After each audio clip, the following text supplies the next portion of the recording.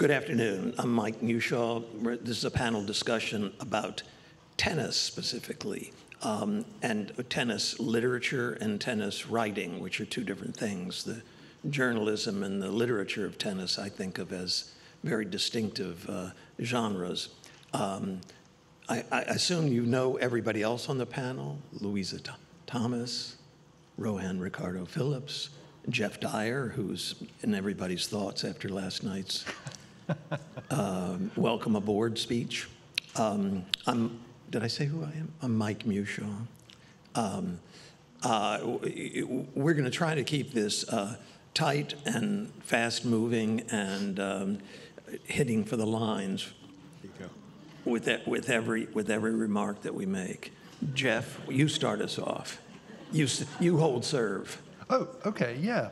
Well, I thought it might be nice if we talked about if there are any particular writers or books on tennis that we hold in particular esteem, because it's one of the things. It's peculiarly difficult to write about tennis for reasons that I mentioned last night. I mean, how do you get around this problem of cross court at 15 love, or that line that David Foster Wallace quotes from Tracy Austin? So yeah, I just wondered if there are exemplary tennis writers other than yourself, Mike, or my colleagues. Yeah. Anyway, so that would be my opening. Well, do you have a favorite tennis book yourself? Oh, I see. Well, as it happens, I do. It wasn't so self-serving. Well, it seems to me that.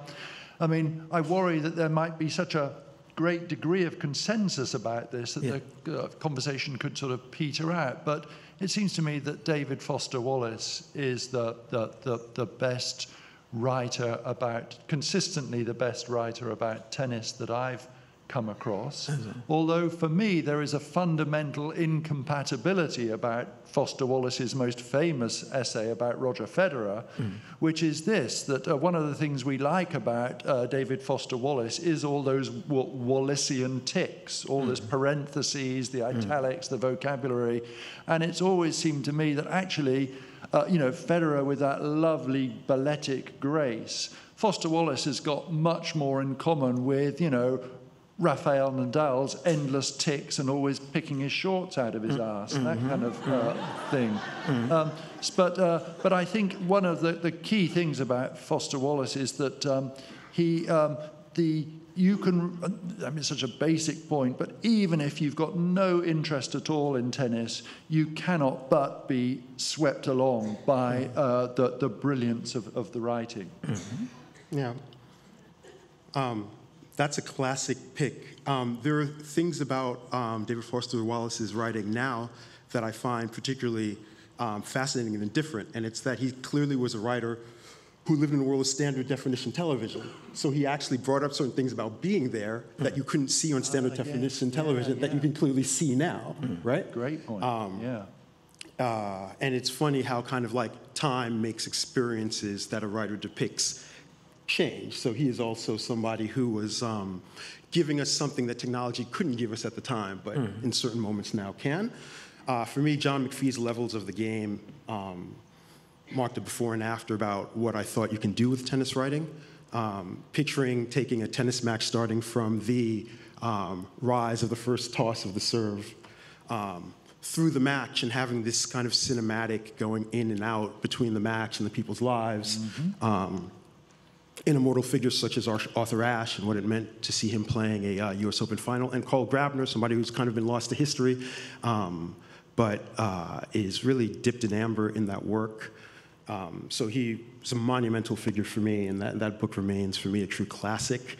Louisa, you had some perfect words for that book that I won't share for the audience, but they're really perfect. And also, though we're supposed to take our esteemed colleagues out, the three of you have been wonderful, wonderful exemplars of how to do it right. There is a lot of tennis writing, but a lot of it is beat writing. And if you go to post-match, interviews and things like that, you see people doing the grind. That's a different type of writing, which I respect, but it's a very leveraged type of writing.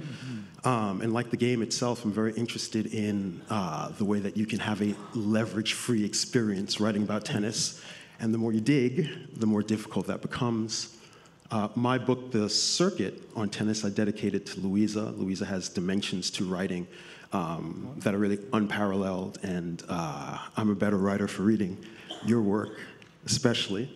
But other than that, I feel like writing about tennis is also kind of paying forward the era that you live in. We're fortunate, as you said, to see the three. I'm not really a hierarchical person in terms of who is the greatest of all time, but Federer, Nadal, Djokovic, it's difficult to top an era like this, and we're very fortunate to have it. So I'm glad to see that, we're all writing beautiful sentences about it. I would say I would co-sign the writers that have already been mentioned, and particularly, Levels of the Game and David Foster Wallace. And The Circuit actually was hugely influential to me, but I'm biased probably. But I think one of the fun and interesting things about tennis is that it can be written about in a lot of different ways.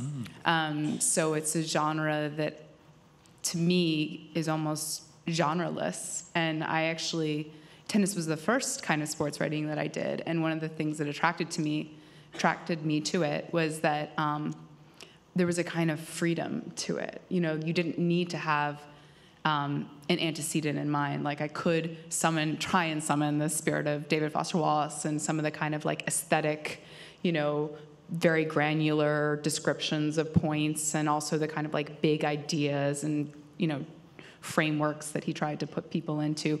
But at the same time, you could, draw on Mike's, vast reportage example of doing really kind of like looking at the kind of like, more like investigative reporting, and like looking at actually like the way that these systems like play out in the real world. And you could also do more like essayistic writing, and there was a lot of comedy in tennis, and there's a lot of like pathos in tennis. So it sort of seemed to me that this was like something that you could sort of you could sketch, you could go deep, you could report, you could there was like a kind of like, there was no template, you could just do it. And that to me was like actually incredibly liberating as a writer, and actually really, I think, helped me become a writer in some ways, that kind of feeling of freedom. So I guess that's a sort of non-answer, but. And Mike? Well, you're the moderator now. No, but we'd like to hear your thoughts on the great. Please stay in your lane. Is the doubles lane or singles lane? Which is your lane? I'm on again tomorrow for 55 minutes, if they can hold me to that, and I'll have a lot more to say, but I disagree with almost everything that's been said so far.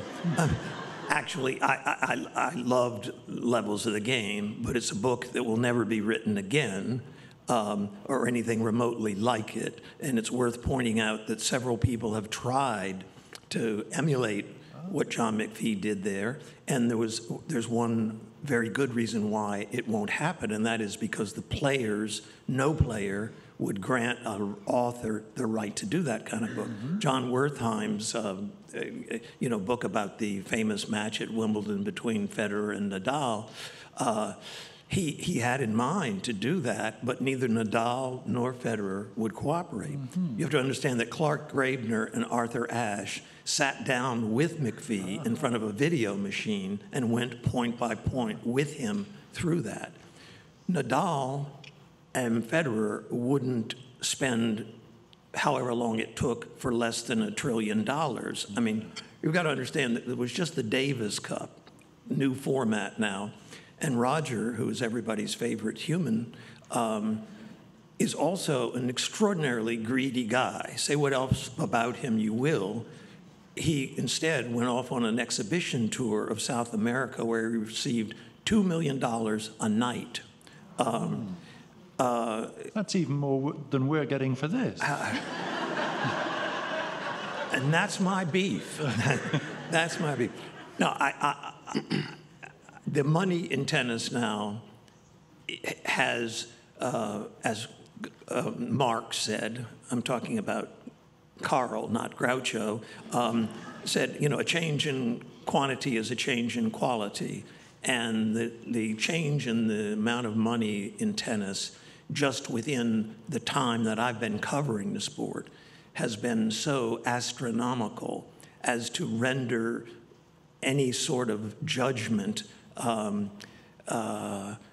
moot.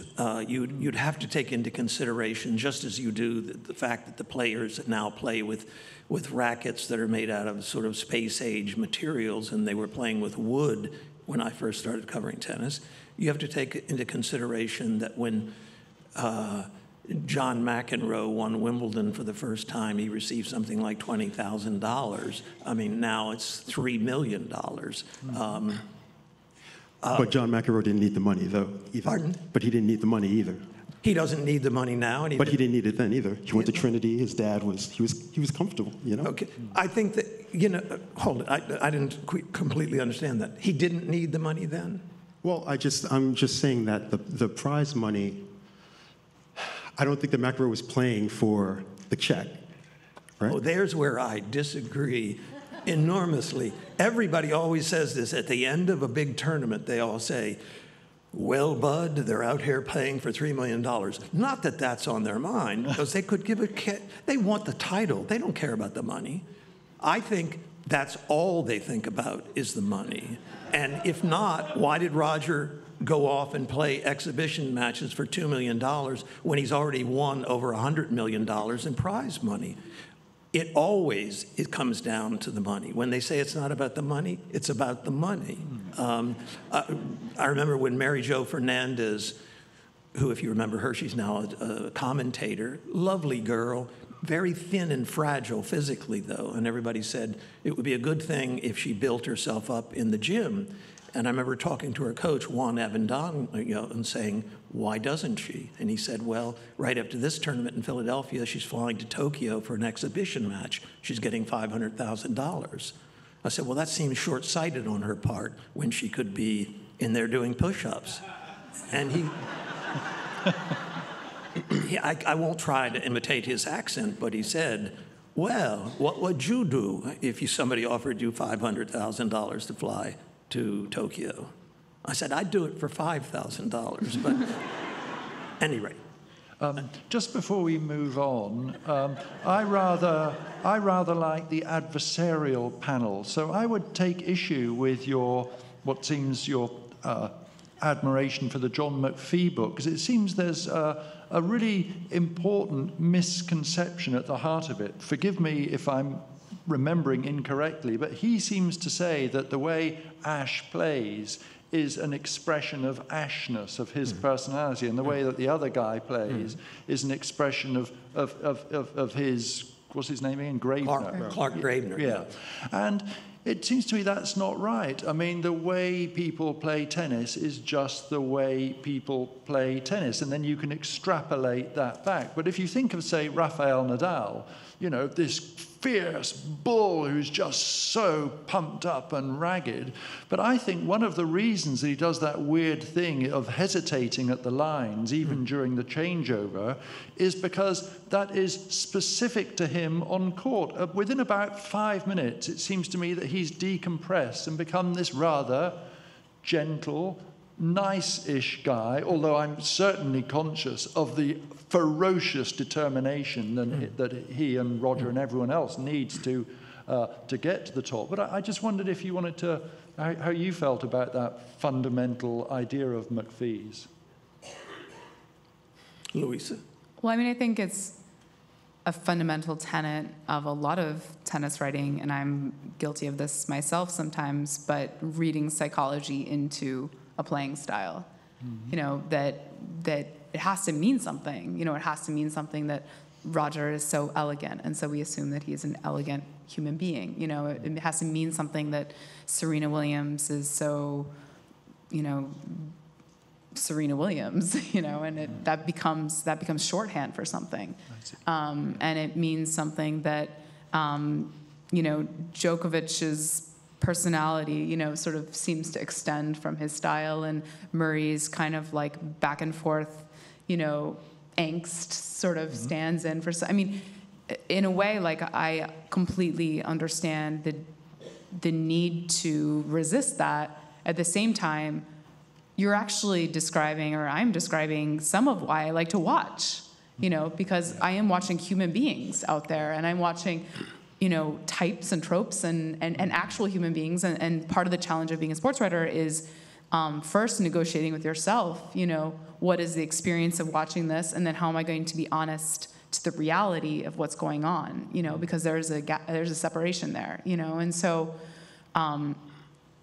you can do that in different ways. You can report, you can also just like look at yourself, but we all have, different kind of like levels of commitment to the idea of people. I mean, David Foster Wallace, who we've spent a long time praising, is someone who was like very committed to the idea that the athlete like had no personality, that there was a kind of, and I don't actually think that's true, to be honest. Like, I'm sure it's not true. Maybe it was true in the case of Michael Joyce, but if you spend like only, a few minutes inside of a tennis tournament, you realize that like actually a lot of people are quite different from each other. So where is this coming from? And the thing that we can see, the thing that we can connect to are the kind of peculiarities. So I think you're right, the fact that Rafael Nadal, I think it probably is a very gentle person. That seems to come across when he speaks, and he seems very vulnerable and seems very aware of his own vulnerability, and that is at odds with his kind of like bull, personality, on court. But at the same time, I also think that when you're watching him, like, 5 hours into a match and he's sort of doing these like flinging forehands or something, I mean, there's such a kind of like visceral sensation that you're watching something like meaningful, in terms of like who he is. And so it's almost irresistible. And so then the question is like, how much credence do you give to it? How much credence do you give to the legend and the person? And Well, Geoff, what you're saying, I think, is something our tennis-playing friend Ezra Pound once said, that every failure of art is a failure of character. But I would agree with you. I object to that kind of assumption, because clearly every failure in tennis is not a failure of character or even an expression of character. It's sometimes as simple as somebody being bigger or faster or more powerful, better eyes, whatever it is. I mean, luckier. Pardon? Luckier. Luck is, Yes. I mean, After all, that's what Napoleon used to say as he appointed generals. He would go down a list and he would get their virtues told to him by his aides, but he would ask at the end of it, but is he lucky? Yeah. And that was always the defining question. You got passed over here. No, I didn't get passed over. I was just kind of taking it in and thinking about it. You're right. With McPhee's writing, it's a question of chicken and egg. McPhee had great access, as you pointed out, Mike, but I think that after McPhee, in the absence of access, and I think that access is a huge topic about tennis, but in the absence of access, style becomes access. So we allegorize players through their style, because that's what we get. Right. The funny thing is, we also kind of willfully forget things. Like, I love the fact that for as allegorically elegant as Federer is, nobody shanks more balls than Federer. Yeah. If you just watch Federer in Wimbledon, you think, oh, but if you watch Federer at Monte Carlo, Indian Wells, you're going to get 2 or 3 balls per match that end up in the crowd, because he plays really difficult. He toes the baseline with a one-handed backhand. He's going to miss some stuff. And I love that. I love where the kind of allegory or the idea of the self fails. I love that there are 3 levels to Rafa that we've lived with. We've seen Rafa go from not being able to speak English at all to be able to express himself pretty well. But we also understand him as Spanish, but he speaks Mallorquí, so he speaks 3 languages. So there's not even just the Spanish Rafa, there's another Rafa, right? And so he has this kind of artichoke of a personality, and I love talking to Swiss about Roger Federer, because it becomes a completely different. What's the Swiss insight? What's the Swiss dope on Roger? Well, as Twain said, now I feel like I'm starting a sentence like Mike, but I hate all generalizations, especially this one. But, you know, people from, for instance, Francophone Switzerland recognize a strangeness and a foreignness, because, hello, his mother's South African, from somebody named Roger and not Roger. Like, you're always encountering a type of otherness in his Swiss. We see him as so quintessentially Swiss, but he is, if not an immigrant, he is made up of parts that exist also in his name. He's not Roger Federer, he's Roger Federer, which is a type of otherness. And I find myself also interested in his connection to Africa. And we think about the humanitarian work he does in Africa, and I wonder if there's a legacy of that also in his connection to his mother, right? Michael. No, I was just going to say,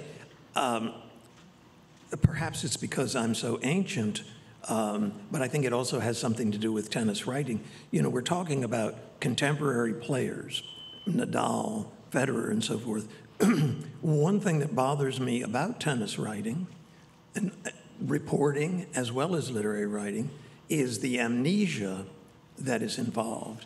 Other sports, in fact, every sport that I can think of, depends upon a knowledge of, a familiarity with the history of the game. Not great basketball. Figures. Pardon? Not basketball. Basketball has no relation with its past. Well, again, because I'm older, I do remember the people in early NBA basketball, but maybe that's a point. Everything is accelerated, and the assumption is that the players who are playing now are ipso facto better than the ones who played 10, 15, 20, and 30, 40 years ago.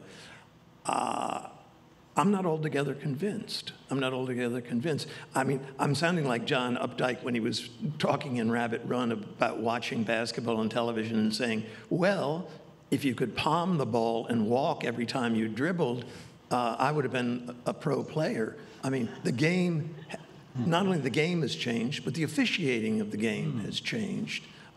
Just like Geoff was pointing out yesterday, pole vaulting is no longer the sport that it was. It's not even the event that it was. The highest pole vaulter with a stiff pole was Warner Van Dam, who vaulted 14 feet. Now people in high school who've just taken up the sport with flexible sticks jump higher than that. You have people who are no accounts who are jumping over 20 feet.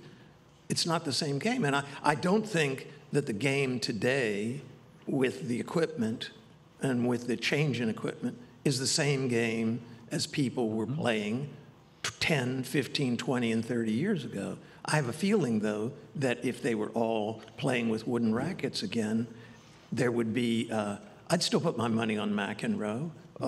Maybe Federer is the only one who could possibly compete with him. I know that's a retrograde opinion, but I think it's important to the writing of tennis to have some sort of awareness of what came before and who did what. And it's, it's not often that you have a sort of old-timers event in tennis that means anything, that people think, oh my God, here they come.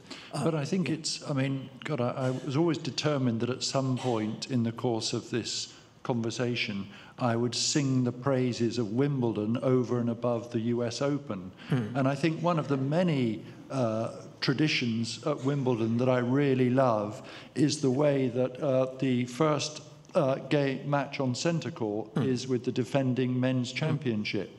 And what that means is that we have an unbroken connection with the past, as though if we disregard the 50 weeks intervening, and it just picks up again, as though this thing is going on and on, so you can trace back seamlessly to the people. And I think that's much more effective than those rather embarrassing moments when, and Roger's guilty of this, when he's always going on about Rocket Rod Laver. I'm sure it was great, but then they bring on this sort of they sort of bring this guy back from the tomb, this Lazarus-like figure, and that he just looks like an old guy. He is an old guy. Yeah. An old guy who's had a stroke. Yeah, well, I'm a stroke survivor myself. So, but anyway, but the thing is, it just doesn't seem to work, that sort of antique roadshow thing that they do. Whereas I think I just love that continuity. Since we're talking about literature and tennis, what if we applied that to literature, which is actually beginning to happen, I think, but what if we applied it to, and I see it all the time now, a biography comes out of a celebrated writer of 20 or 30 years ago, and the first line of every review is, does anybody read John Updike anymore? Will William Dyer even get published today? Is Gore Vidal worth a mention? If in literature, we feel it's important to recognize the writers who preceded us and who fed the work and who left it changed and then advanced into today. And people say, well, who was most influential in you as a writer? And people are always saying Tolstoy and, Tolstoy, who was a great tennis player, wasn't he? Yeah. Anyway. I mean, seriously. You're getting squeezed out here, Louisa. No, I'm going to push back on this actually a little bit because Please. I think you're right that tennis does see itself, and I'm going to use this word kind of in a literal sense, like as progressive. That the tennis players today, that Roger or Nadal or Djokovic, but no one else is the best male tennis player ever to play, and Serena is the best ever to play. I mean, and that there's sort of like no historical debate over the progression of tennis, even though obviously the technology has changed and the form of the game has changed and all this stuff. But I actually think last night we had this a little bit of a version of this conversation. I agreed with you, but I'm changing my mind. Okay, you're Because, free to do that. Actually, I'm going to say the exact opposite, which is that tennis reveres its legend more than any other sport. That tennis is the only sport I can think of where they literally bring out old champions and they play at Wimbledon, they play at the U.S. Open, and that's on ESPN. Like, you can watch Martina Navratilova and Chrissy Everett play a tennis match today, on TV, and it's quite good. And there's actually, and we can get to this too, but like there's something about the fact that you can still play tennis even after you're they don't do this with the NFL. They don't have, kind of old NFL stars putting on their pads and playing a kind of like old timers game. They have baseball old timers game, but it's not the same thing. And actually that among the stars, I think there is probably a lot of amnesia and a lot of kind of like unwillingness to sort of borrow from or learn from their, predecessors. But at the same time, there's a kind of almost over the top, celebration of past experience celebration is the wrong word, but there was this like very kind of like very popular trend of getting old legends as coaches. So we had Stefan Edberg there, we have Boris Becker, we have, Yvonne Lendl. And I mean, when, Murray was doing well, it was all because of Yvonne Lendl, it was like almost like Murray didn't even get the credit that he deserved because this other guy, this legend, was getting the credit. And that there was something kind of like, to me, a little bit strange about this kind of like sudden explosion of, it was almost like a fetish in a way. It was like sort of like important to have like the guy in the box to look to in that one critical moment to give you that 1%. You hear the commentator saying like, well, Edberg's just there for that 1 point, to give him that extra 0.1% or whatever. And I'm like, what's going on here? But I do think you're right in the sense that there is a kind of, assumption that things just get better and better. But I think that's also a kind of like, and maybe it's a particularly American assumption. I think that there's. You just mentioned some people. Let me ask you, I don't know how old you are, but did you ever see Yvonne Lendl play? I did not. Okay. Only on TV. I mean, on YouTube. Pardon? On YouTube. Okay, on YouTube. Sure. Okay. I saw it sort of live on TV, but I always remember the Lendl era as being a rather grim and joyless one. Can I bring up I think Lendl is a grim, joyless person. Apparently he's got a very, very, very dry sense of humor. Well, I mean, I think the very, very is important to add there.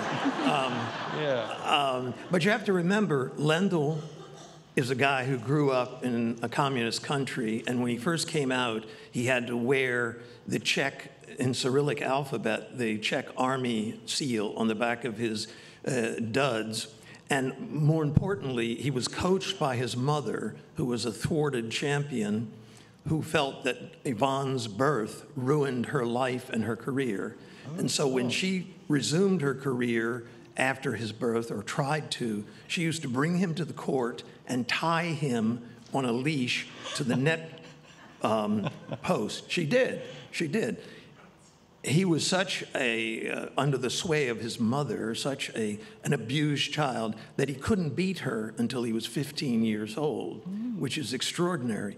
In fact, he would tank to his own mother, and this carried over in the first years of his life on the tour. He's an interesting guy in his own creepy way. And Connors was somewhat of a mummy's boy too, wasn't he? And his grandma. And his grandma, yeah. Yeah, he was coached by his grandmother and his mother. They're also his agents. Another creepy guy, but Connors, but he was the only guy who was never naked in the locker room, I want you to know. Tennis parents are their own special breed. Tennis parents are their own special breed. Yes, exactly. Will you bring us up to date on tennis parents and what you think about them? I know there's going to be a whole thing on outlawing parents in sport, but what do you think about the influence of tennis parents? Oh, horrible. I mean, I think that I can't really understand. I mean, I have a daughter, and I'm like, if she were having to be incredibly talented at tennis, I would be like, not in a million years, not over my dead body. Great, get a college scholarship, please. But there is something a little bit grim, and this is a generalization. There are, I'm sure, many, many lovely tennis parents, but a lot of the ones you see, it's a kind of really uncomfortable dynamic, because these people, a lot of their coaches, a lot of them, I don't really know. And again, this is like maybe a failure of imagination on my part, but that's a hard thing to turn on and off. Like, that's a hard dynamic to sustain. Yeah. And even the ones that you trust are healthy or are sold to you as healthy. I mean, a couple of years ago, I was writing about Zverev, and people kept telling me about how, a reason to bet on him is how, wonderful his family is. And then, they're playing in the ATP Cup. Zverev is playing the ATP Cup, and his dad is coaching him, and Zverev is, behaving like a lost boy or a brat or whatever you want to say. And his dad is, in tears. I mean, it's just, it sounds like, this family, how can you do this? How can you? And it's uncomfortable to watch. And there are lots of examples of Caroline Wozniacki is someone else who was coached by her father and was criticized for not ever changing her game or bringing in an outside voice, or it was sort of seen, she made number one, but it was seen that she had sort of outgrown her father in some ways, and he was holding her back. I mean, that was the idea, and that she was a grown woman and she needed to bring in a real coach. And she resisted this. And I had dinner with her and her husband last year, I guess. And the way she talked about her father was actually quite moving and surprising to me. I mean, she was very kind of she talked about him actually a normal daughter, in a self-aware way, is what I'm trying to say. But that's not the picture that you get, when you see them on the court together in an on-court coaching about him like a normal daughter. You mean she said he was an embarrassment? Kind of, yeah.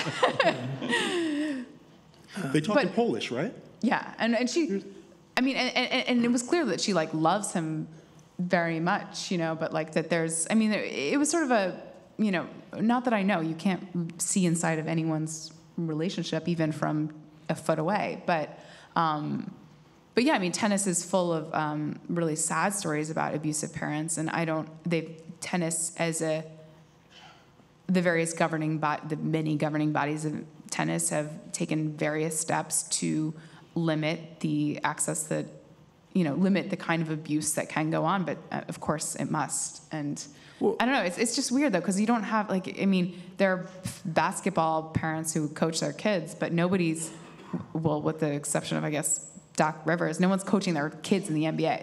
It's just, there is supposed to be a kind of Yeah. Well, let's. I look, go ahead. No, I was just going to say, you know, the proof is basically in the pudding. Baseball, basketball, and football, those dreaded sports. I'm sorry to even mention them in your presence. But they're legacy sports. Now you're completely used to all-stars being the children of all-stars. Yeah. Steph Curry and then Del Curry, right? There's nothing new. Anybody know of a top player whose kid plays? Bjorn Borg's youngest kid now is trying to make moves somewhere, but anybody else? Anybody? Okay, but let me ask you, why do you think that's the case? Because it's an awful grind. And I also think that I'd be hard-pressed to think of a professional tennis player who chose. They say they did, but I never believe them. Yeah. You know, if you're not playing tennis pretty seriously by the time you're 4, chances are you're not going to make it. No. I can think of an exception. That's Madison Keys, but she also plays like it. Yeah. Right?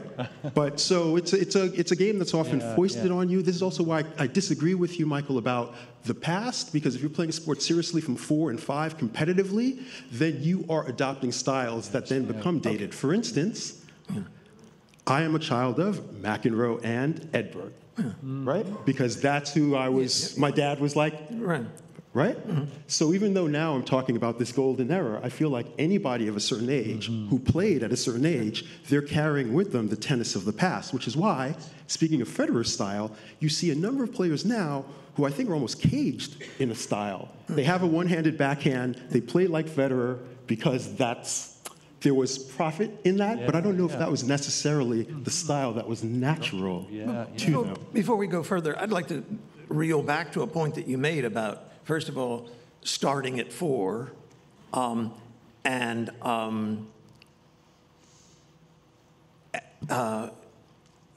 ask not only you, but the audience as well, to think about that for a minute. If you've ever raised children, you know that to keep their attention for 20 seconds, much less 20 minutes, much less for 4 hours, is extraordinary. And the attention or the pressure that you would have to put on them to get them to do that is extraordinary. And it would seem to me that in any other world except the toy department of life, sports world, what is happening to children in tennis would be called child abuse, and the children would be taken away from their parents. A couple of years ago, I was spending the summer on Mallorca, and I naturally went over to Manacor to see where Rafa started out, and I interviewed some of the pros who had been teaching since his day, and I asked, what was the difference between Rafa and the other players that you coach? Why did he go on to become what he became? And they said there was no difference. And I said, is it child? He said there was no difference. It's just they all started at sort of the same age. It was just that he kept doing it. He went on doing it, and he kept doing it, and he was determined to go on and do it. And partly it was his stick-to-itness, they felt, that was the crucial factor. Later on in the afternoon, my wife and I went to a club and hit, and not his club, but in a different club. And while we were there, on the adjacent court, there was a kid who couldn't have been more than 5 years old who was hitting with the pro.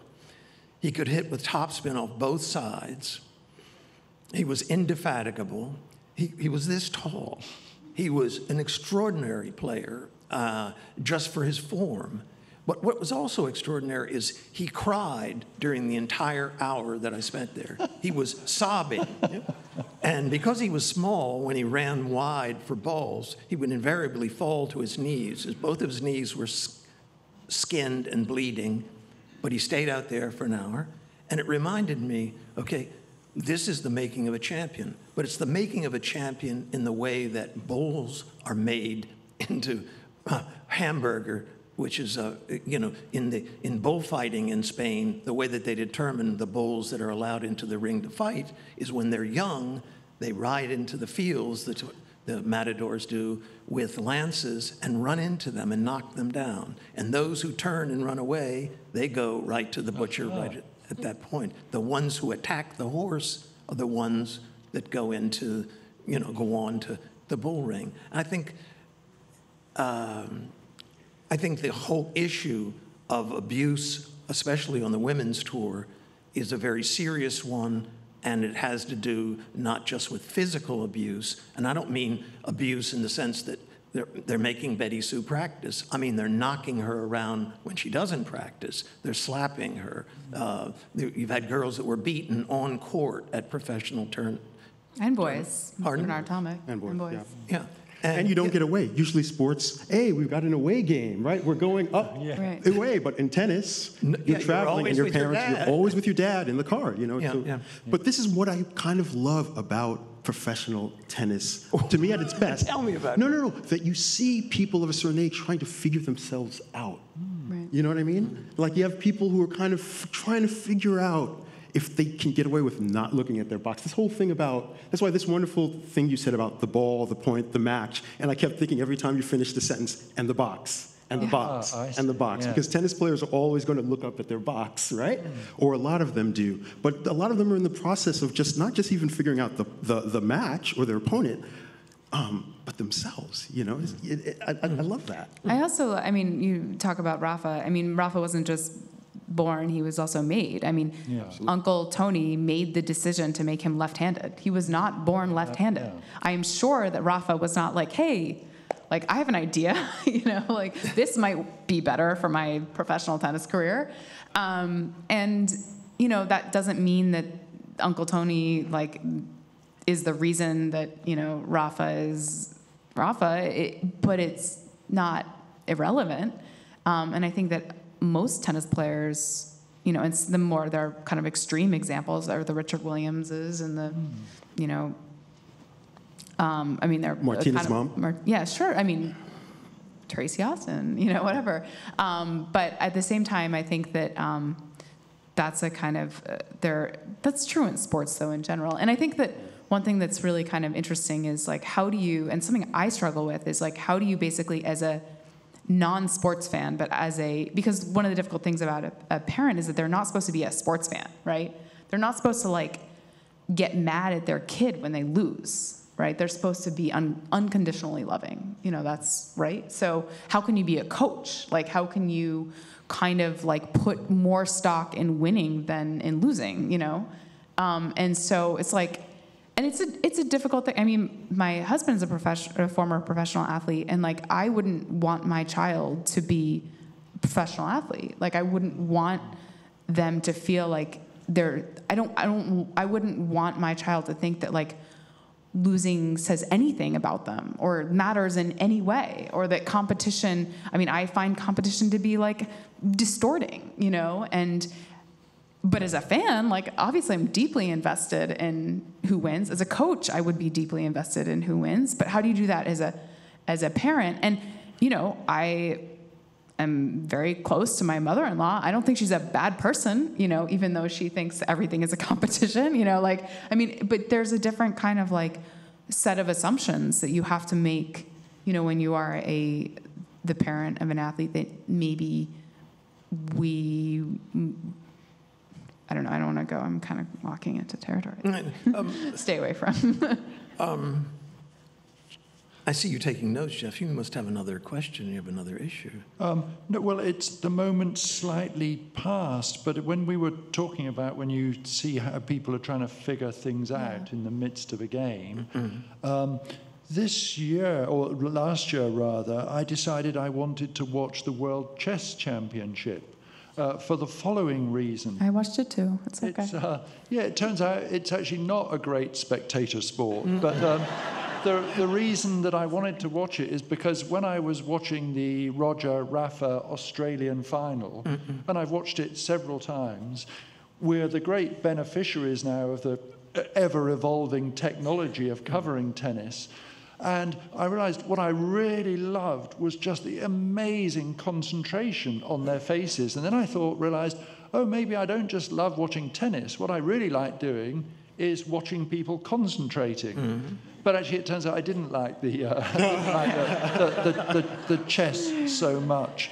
But yeah, I mean, it's now and it's again. I think if it's you were talking about the way that you couldn't do the McPhee book again. I think in a way the difference between Rowan's recent book and yours, Mike, is again this thing of access that you've mentioned. But also now, I mean, it's more difficult than ever to write about tennis relative to the experience you can get watching it, isn't it? So, you know, this year in the U.S. Open, you know, the first time Roger went like that, you know, they were saying, you know, he's got a back problem. Right. It's so, to use the cliched term, now the TV coverage is so immersive. Yeah. Well, I know that the title or the subtitle of this year's literary seminar is Between the Lines, but I think that we're ignoring, and most tennis writing, whether it's journalism or literature, ignores what happens outside of the lines. Oh, good. And I feel that the influence of what happens outside of the lines has a determining factor in many ways that that need to be explored. But you know, something I'll talk about tomorrow. But I think that the reason I think that access to players has certainly changed since I did Short Circuit. I did Ladies of the Court 10 years later, and I didn't find it much different then. But I think the difference in when I did those books was that I didn't just go to Wimbledon, the French Open, the U.S. Open, and so forth. I went to a lot of small tournaments in European towns or in African towns and so forth, where you lived with the players, you talked to the players, you stayed in the same hotel, you rode in the courtesy cars with the players, and they talked, and you had drinks with players. And a lot of what they talked about, and I'll get into this more tomorrow, is the way in which tennis is fiddled, and the way in which tennis doesn't consist just of winners and losers. It consists of a kind of hive of people who have to make a living, low-ranked players, small agents, tournament directors, and so forth. But you don't need to talk to the players to know that. Pardon? You don't need to talk to the players to know that. What do you need to do? I mean, there are a hive of players in different hierarchies, and there are tournament directors and everything like that. That's not privileged information. I'm not talking about the hierarchy here. I'm talking about fixed matches. I'm talking about tanking. I'm talking about betting. I'm talking about matches that are fixed for television. Mike is a big fan of Bernard Tomic. He loves Bernard Tomic because Tomic tells it like it is. What he said that year at Wimbledon was he didn't care. And I think that if you were to put a lie detector on most of the players and ask them the extent to what they care, they would say, except for maybe the top 15 or 20 people, they don't care.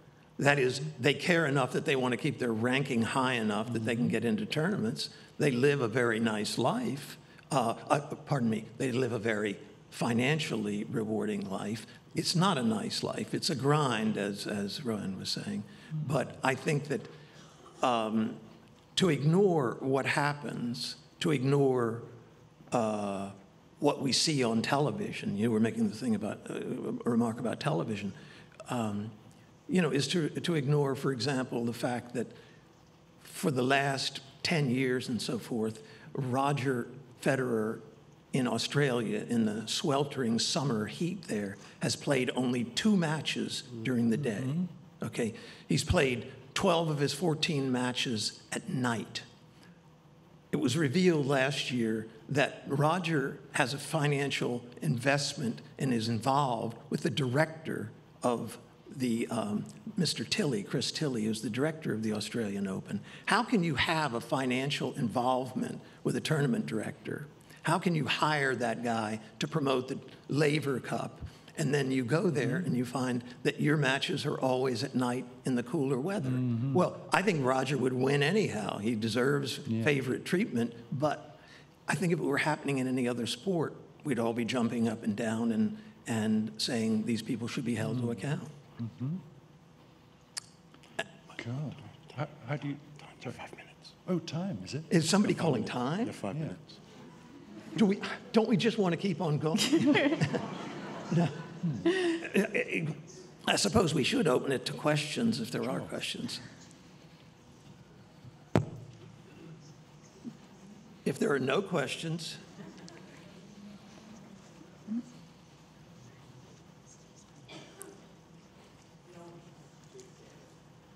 And to ask your question.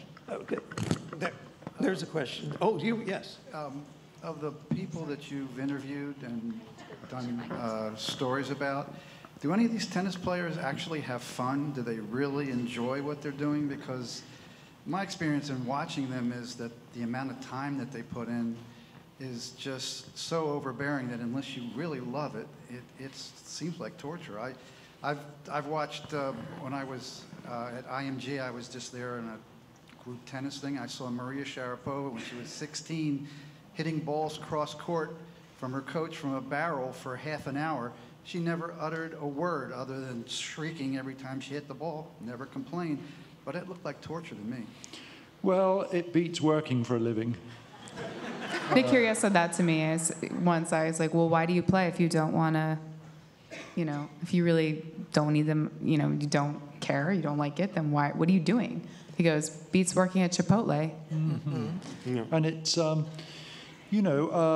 of the things, I had its moment of sort of fierce sort of astonishment, really, when Lionel in her talk was talking about the way that, she realized she put more, her sporting life was more disciplined than her working life.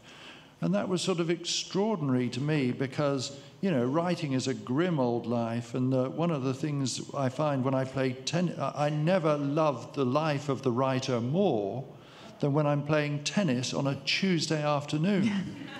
And I feel this is the literary life. This is really, really great. And I think, to me, the life of the low-ranked tennis player, to me, we were talking about this last night, it seems to me Gael Monfils has a great life, he has a load of fun, and now that he's, he's going out with Svitolina. Yeah, they just have the most idyllic life. I would change places with those two in an instant. I watched them practice once. I can vouch they were having a lot of fun on the tennis court together. But I think that everybody has a different experience. I think that there are a lot of people who really do hate it, who do find it torture, but they need to make money and they feel they need to make money, and this is the only thing they know. And, it's like a lot of jobs, like, well, what else am I going to do?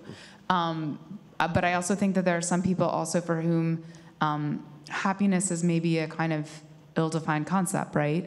You might be in torture in the moment. There are a lot of writers who hate writing. But they love publishing, right? Yeah. So there are a lot of tennis players who might hate practicing or hate being on the court at any given moment, but gosh, they love like that handshake at the end, or they love winning, or they love some aspect of it. Whereas we writers are just, the idea of getting angry on a tennis court is so inconceivable to me now at my age, because I'm just so blissfully happy to still be, playing at some... Well, you were blissfully happy at Wimbledon, too. I remember watching matches. You were Wimbledon is so great, isn't it? I think this is something, actually, I did want to say, that one of the things about tennis, as opposed to other sports, I think there's some idyllic quality to it.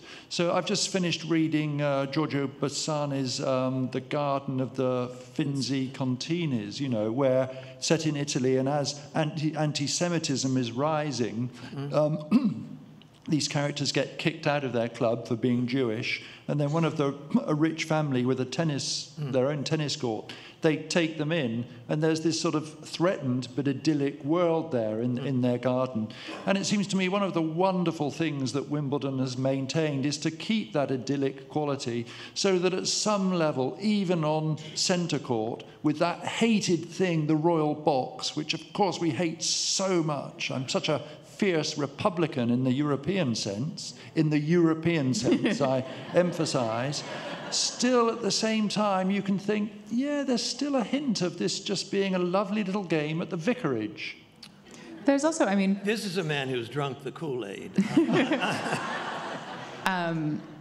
I talked to Simona Halep, who is someone who has, for long stretches of her career, seemed like pretty unhappy, at times on the tennis court, very down on herself, miserable, but, would insist on some fundamental level that she loves the game. And in the past couple of years has really embraced this project of trying to be happier as a person and as a player, and connecting, trying to do that through tennis, and there was something incredibly moving about listening to her speak, because I think a lot of us are engaged in a similar project, which is like, how do we want to be? you know, and tennis is no different in some ways than any other thing. It's just done in front of millions of people and with more money on the line, and you know, that there is a way in which everybody approaches it differently, but there is an opportunity in it to sort of, I don't know, not only express yourself, but also kind of like, as Rowan put it earlier, like try and figure yourself out in the middle of these points. And I don't know, I mean, that's one of the reasons I keep coming back to tennis, even though there are a lot of problems with it, as Mike will tell you. There was another question out here, remember? Yes. In fact, there are several. That's it. We don't time. Have we cut them off? No, it's time. Yeah. Talk to us after.